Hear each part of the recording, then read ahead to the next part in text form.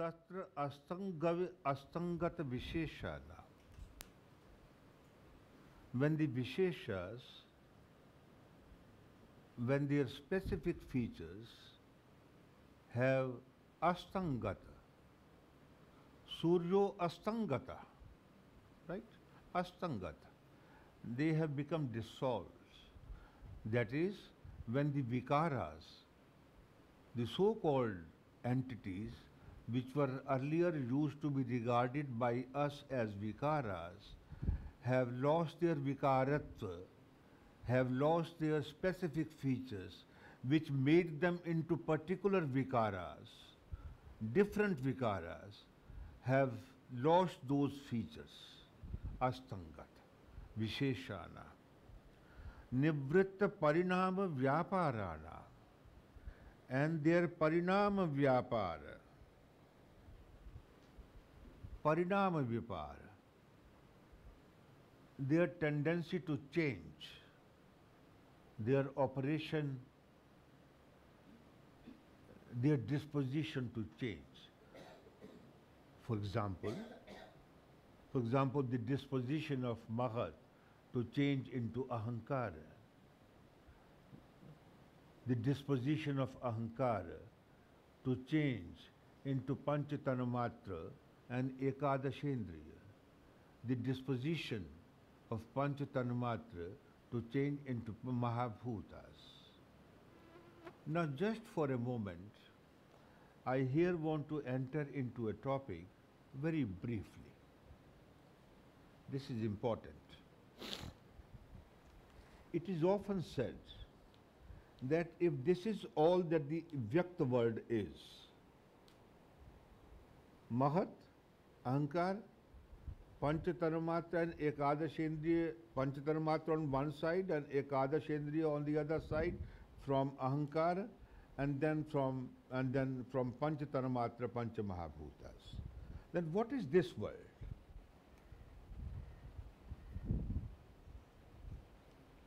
What is this world of tables, chairs, fans, trees, lakes and mountains? What is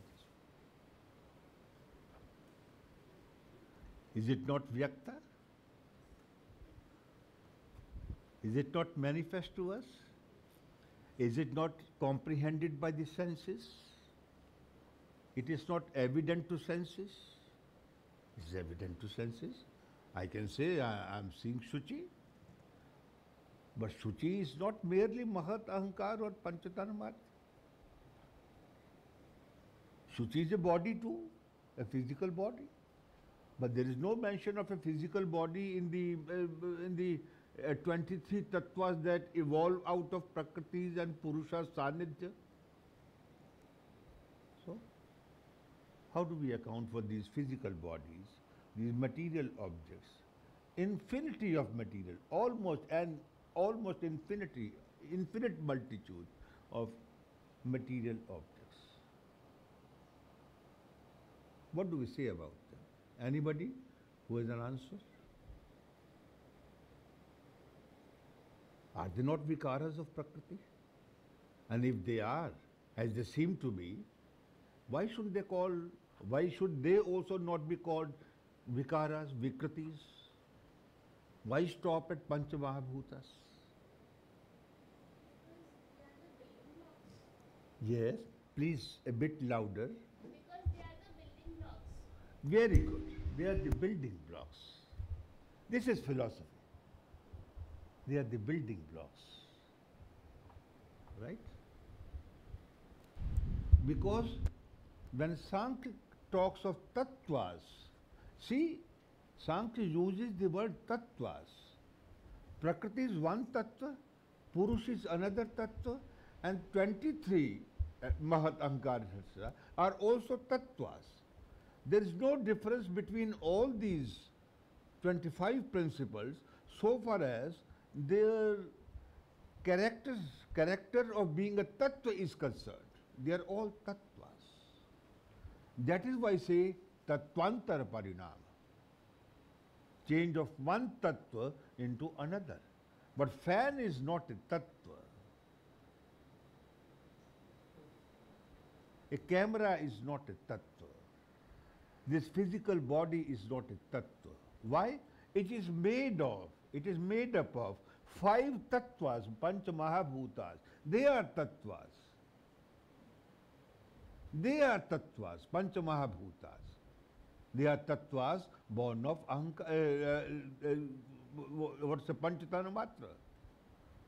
They are tattvas. Satasya bhava tattvam, as Professor Panna was yesterday quoting from Vatsyan Bhashya, right? But tattva means basic categories. To put it in a slightly more philosophical terminology, these are the basic categories. Without them, you can't do. They are needed to explain the world. Every philosophy, every school of thought tries to conceive those categories which are necessary to understand the world, understand the given world. That given world may be ultimately declared to be unreal, but it can't be denied that it is given to us, given to the senses. Given, we use the word pradatta. It is given. Given to whom? To the donor. Right? Given to somebody. Given to a recipient. Donor is the world. The world. I am the recipient. Is given to me. Given to the senses. Right? Given to the senses. That is why perception is very important. Perception, pratyaksha, is a primordial mode of knowledge. How do you prove that there is a specific feature called mahat or ahankara or indriyas or panchatanamatra, etc.? Because I am anticipating some of the things so that I don't have to deal with them at that time. Right? I'll try to explain. Mahat, buddhi. What is buddhi? Adhyavasaya. Adhyavasayo buddhi. Adhyavasaya is what? Adhyavasaya is nishtay. To affirm. To affirm. To say positively, something is this. Yes. To affirm. To affirm that something is this. As Yuktidipika gives the example, this is a cow. This is a cow. Not kinchidasti. Kinchid is doubt. It's something. I don't know what. No, it's something. You can say, how do you account for Brahma? Because in Brahma, though there is affirmation of something, but that affirmed thing turns out to be non-existent, if not unreal. It would say, still, it's an affirmation. It's an affirmation. Only it's a wrong affirmation, it's a wrong judgment. But it's a judgment nevertheless. It's a judgment. We say, this is a cow, judging rightly that this is a rope. रज्जू की जगह रज्जू को ठीक ना जानकर सर्प कहना वो भी एफर्मेटिव जजमेंट है, निश्चय है. Doesn't matter if निश्चय turns out to be a wrong निश्चय, but a निश्चय is always susceptible to being wrong. Is always susceptible. If there had not been error, then we would have been omniscient beings. अगर भ्रम ना होता तो हम सर्वज्ञ होते, हम फाइनाइट नहीं होते. But we are finite beings. Why are we finite beings? Because we can know only up to this much. Only up to this much. There was a thinker called Martin Buber. I once read him, but the book I once read it, I and Thou. He was a Jew and a Jewish philosopher. I and Thou. And one of his books I read, The Knowledge of Man, very long time back, though it's a short life, but within a short life, there can be long lapses of time, you know. So I read, he defines infinity first of all, in a very unusual way. What is infinite? That we can know at all. That we can know at all. हम जान सकते हैं, this is infinity. Infinity that we can know only this much. ठीक है ना? सीमित क्या है? We can know only this much. और असीमित क्या है? That we can know at all. A fan perhaps cannot know. It's neither infinite nor finite. There is a finite in the sense is a limited existence.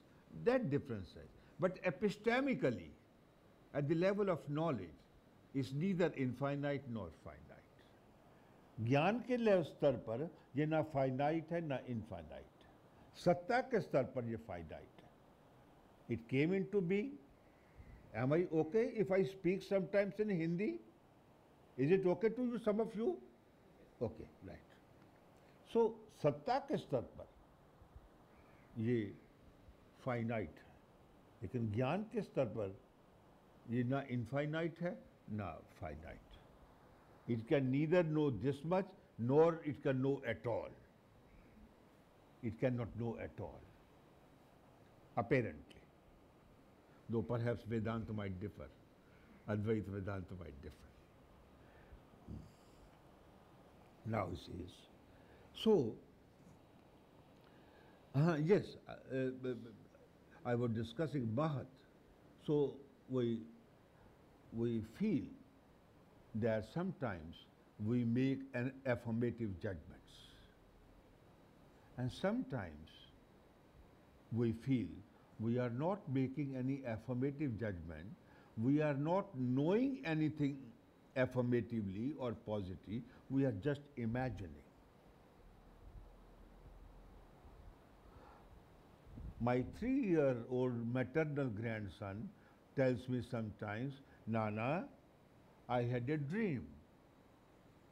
So that means at the age of 3, he is able to distinguish between what it means to have a dream in which there is only imagination and what it means to be in a wakeful condition where we are normally surrounded by the world of objects, actual objects. So he can distinguish what it means to imagine and what it means to perceive. Right? That what he saw in the dream, perhaps for example an elephant, he might have seen himself as riding an elephant, no more exists. Doesn't exist. So this is how we come to understand, know the faculty called Mahat. Ahankar. Each of us, Ahankar means ego maker, which generates the ego. Ahankar. Aham karoti iti ahankar. Which gives the sense of I. I. You say the child has no sense of I. Anyone among you might say the child. I would say, of course, certain things we realize, certain distinctions come into our mind, we begin to understand when we grow into adulthood. I grant that. But even a child knows that he exists. That he exists.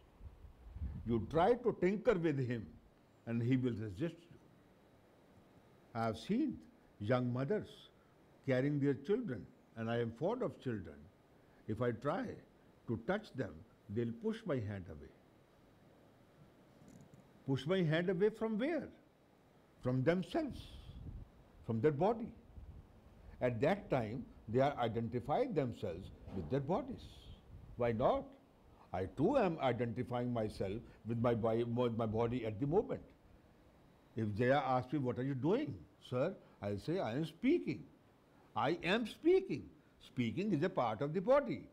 Though I normally represents the soul. Soul can't speak. The soul can speak through the body. Right? Soul can speak through the indriyas, karmendriyas, just as it can know through the jnanendriyas. So ahankar, we know. A child knows. If a child is standing on a something higher and it has to get down, it will see whether he can really get down easily. Is aware of its existence. Is aware of its existence. It feels hungry. It cries. It knows, a child knows he is hungry. He can't say. But saying is not important. Knowing is important. And feeling is knowing here. Feeling hungry is knowing that one is hungry. Isn't it? Anybody disagrees with this proposition? I often say, oh, I need tea. That means I know that I need tea. I can't say, oh, if I say I need tea, oh, do you really need it? Oh, let me think whether I really need tea or not. I don't say that. If I need tea, and I'm being honest, I'll say I need tea. And you won't say, think about it whether you really need it or not. I'm sure I need tea. Or any other thing. Like, for example, a chocolate, which are very important, with the life and breath of children. So, ahankar, we have a feeling of ahankar. Who says ahankar is not evident to us? It can't be evident to us like this phone.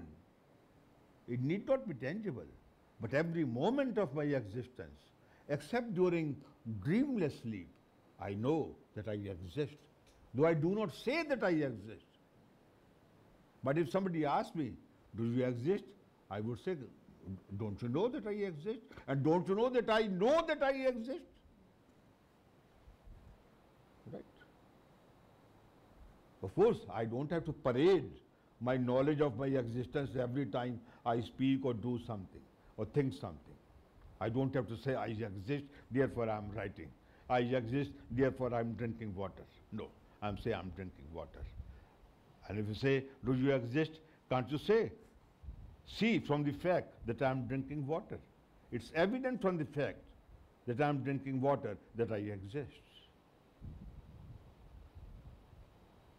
Of course, somebody say, but you exist bodily. I say, that will come to later. For the time being, accept the fact that I at least exist bodily, that I have a body. Whether I have a soul too will come to that point later. Let us accept the given fact, right? Now this is buddhi. I am touching upon things very briefly, very, very briefly, because the text is quite large and we have to do quite a few things still, quite a few things. So this is mahat, buddhi, ahankar. Now comes indriyas. Ahankar, indriyas, ekadash indriyas. Jnanendriyas are understood. They are accepted all over the world. 5 cognitive senses, jnanendriyas. Right? जिसे ज्ञान होता है. Right? Nasika, chakshu, etc., shotra, etc. And panch karmendriyas, the motor organs are also accepted all over the world. There is no dispute among philosophical schools anywhere in the world about these 5 or 10 things. About mind there is a problem. That we'll discuss some other time. But they say, ekadashendriya manaha. Ekadashendriya manaha. Why does Sāṅkhya accept that? Mana. Sāṅkhya says, there are certain things which we cannot perceive through the senses. Through our sense organs, jnanendriyas. I cannot know my sadness through my nose. Can I? I direct my nose towards my inner state of sadness. Can I smell my sadness? Can I smell my sadness? Can I smell my jealousy, feeling of jealousy? Can I smell my happiness? Of course, I may smell something which gives me happiness. But then there would be two comprehensions. One would be that I am smelling something, and that smell I know, a definite kind of smell, which I can't explain. If anybody has not perceived a rose, I cannot tell him how rose smells. I cannot tell. Bhatrihari is wrong. Vaganuviddha, sarva samvit. No. Yato vaso nivartante. Even at the level of ordinary perception, there is a limit to words. If somebody has not perceived a fan, I can only say that fan is something which gives you air. If he knows what is air. If I've eaten tobacco, a chocolate, I can't explain to anyone what it means to eat chocolate.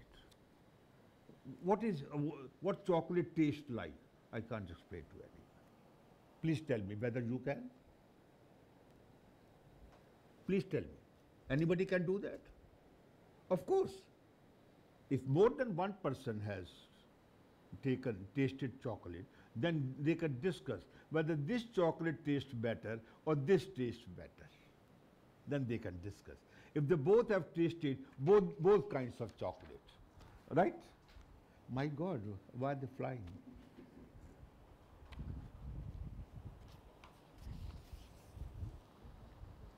So, but there are things which I feel, which are as evident to me, in fact, about which I am more sure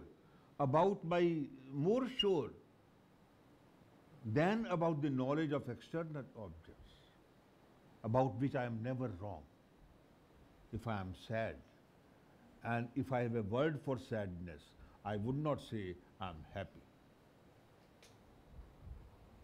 If I know the difference of the words sadness and happy, and if I am sad and I want to convey to somebody or think to myself what state I am in at the moment, or seek a doctor's help, for example, in a state of depression, I would say I am depressed.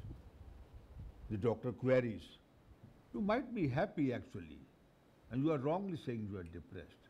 I am saying, no, I am sad. My wife has passed away.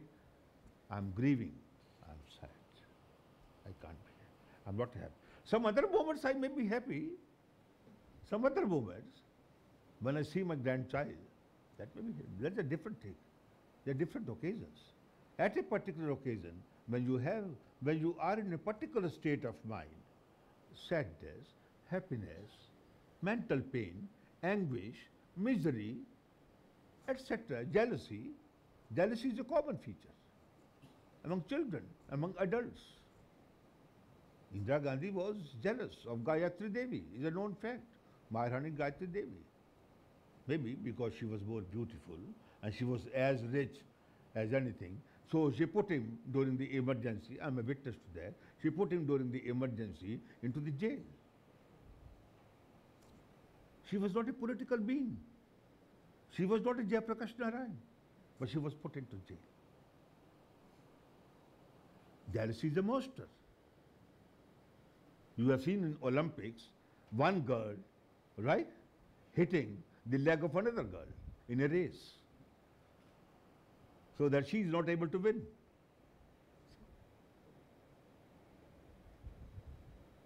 And we know when we are jealous that we are jealous.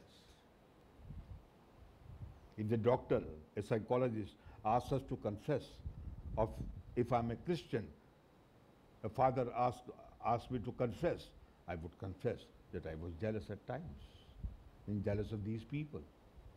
I was jealous of Mai because she was a better actor, like in case of Amitabh and Jaya Bachchan. Or like in case of Ravi Shankar and his wife, Pandit Ravi Shankar. His wife recently confessed that Ravi Shankar was jealous of him. Because she was drawing more audience. So Ravi Shankar asked her to stop playing sitar. His career was sunk, was raped. So I say jealousy is a monster. But I'm not dwelling upon jealousy. I'm saying these are mental states and they are known to us.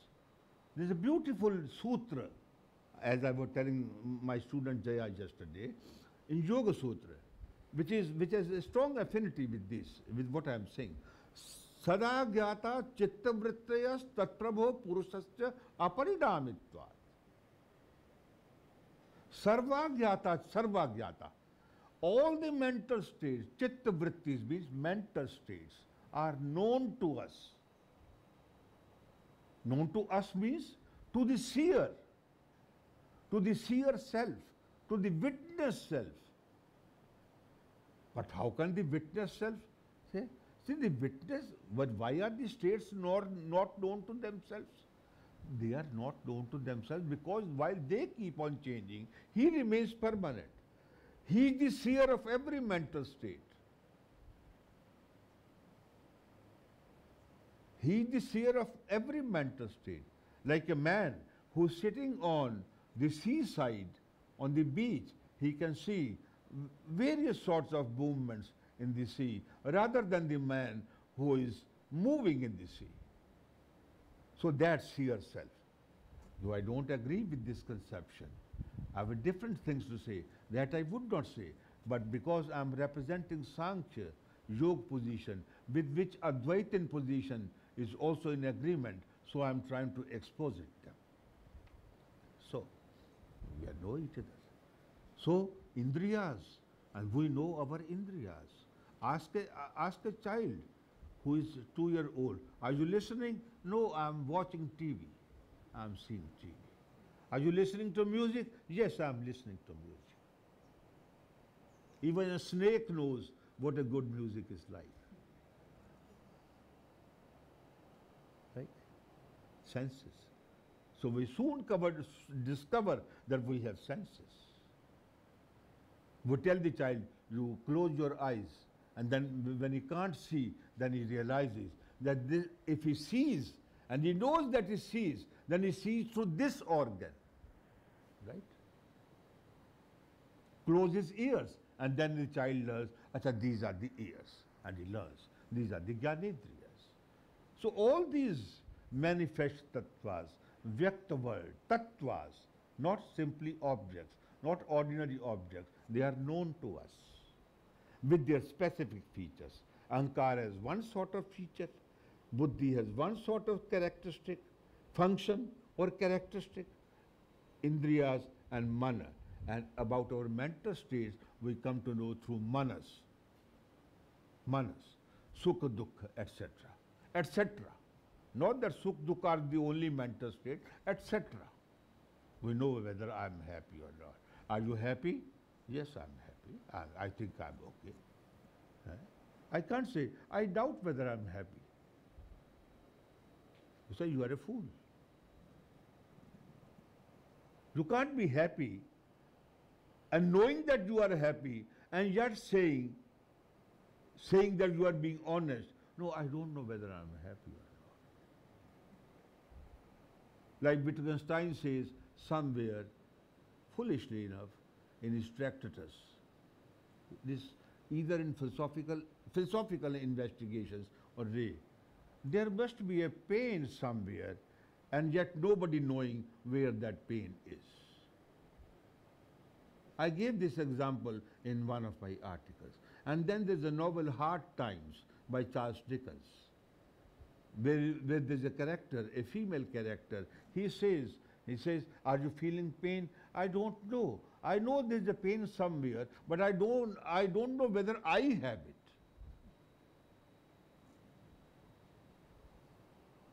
There's a pain somewhere, you know. How? I don't know whether Shuchi has pain, whether Jaya has pain, whether that gentleman has pain, I don't know. Unless I see their bodily reactions and then infer that he might be in pain. But my inference may be wrong because he may simply be acting. Children often act. Children often act. Acting, we begin with acting. And all our life we keep on acting, pretending. I'm a great man. I'm a great man. You should respect me because I've come here.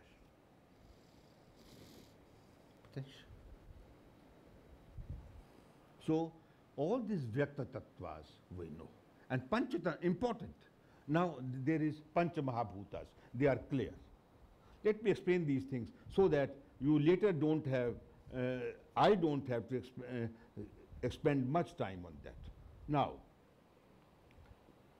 because we are, after all, we are talking of Vyakta and Avyakta Ajya. About self, I have already said something. I'll be saying more about it later on. Now, here comes Pancha Mahabhutas. We know, even the Charvakas believe, that we are made up at least of 4 elements. They remove ether from that. We made of 4 elements, right? Here everybody is in agreement, and we know it. So 4 elements. We are a phenomenon of those 4 elements. We are not the object, we are a phenomenon of those elements, as K.C. Bhattacharya puts it. We are a phenomenon of these tattvas. We are not tattvas, we are our bodies, I mean. We means our bodies. They are a phenomenon of those tattvas. So we know these tattvas. But what is Panchatana Matra? What is it doing? There's a lot of ambiguity about it. Panchatana Matra. People normally say they are subtle elements. Subtle elements of what?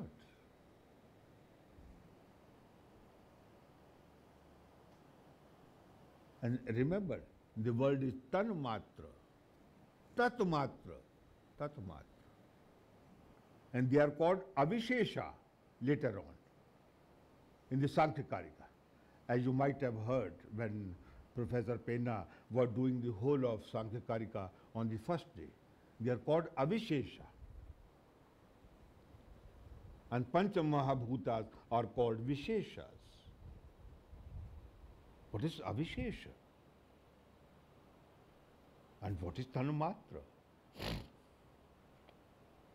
Tatmatra. That much. Only that. That is with no specific feature. Take for example the word sound. I say, on first sound, there is sound outside.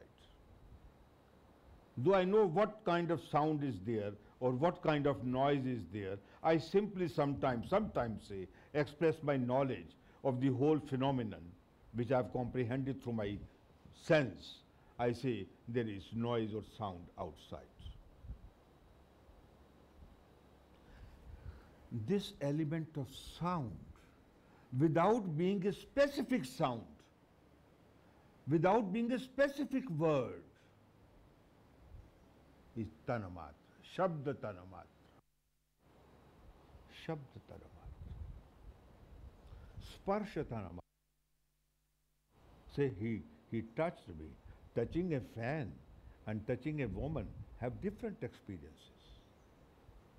But they are both touch because they involve contact of one physical body with another physical body.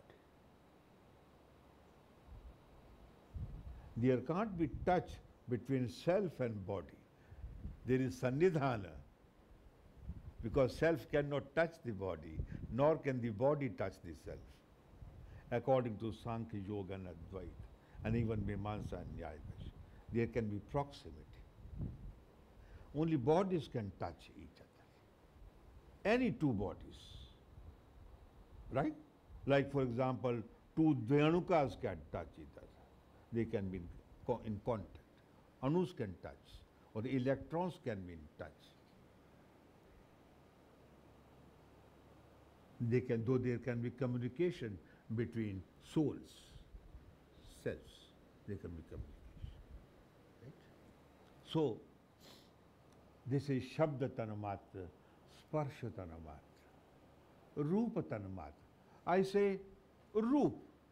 Roop means form. Any form which is evident to the senses.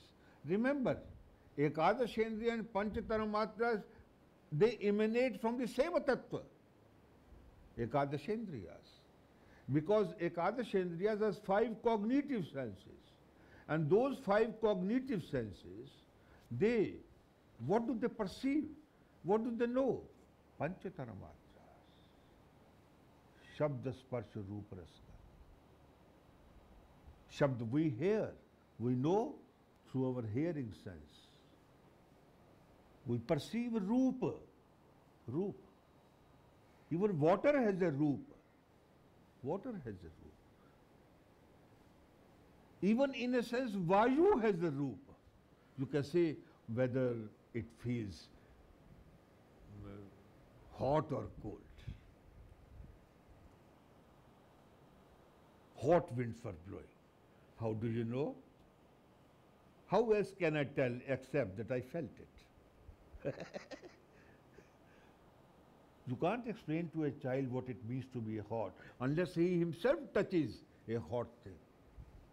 You can't explain what heat and cold means. So perception is important. So Panchatanamatra and Pancha Jnanendriyas and then Pancha Karmendriyas. And Karmendriyas act in collusion, in cooperation with Jnanendriyas. Suppose I want to go to Kanyakumari. What happens? First of all, I have a desire. Or first of all, let me say, I have heard about Kanyakumari. Heard not in this sense, not through the ears. I've just heard somebody talking about Kanyakumari. It's a beautiful place. And since I have some aesthetic sense and I want to see beautiful things, I want to go there.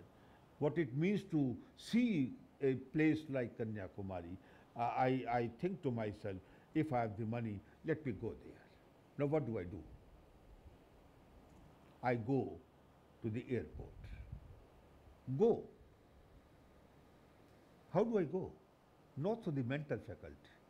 I have to walk. Or I have to open the computer. Karmendriyas with my hands. And then see. Then again Jnanendriyas. Whether the flight numbers are coming, which are going to Kanyakumari. Which flight? So Karmendriyas and Jnanendriyas keep on cooperating with each other. Whenever we are in action something, whenever we want to realize some aim, I want to read, I buy a book, I need a material thing like money.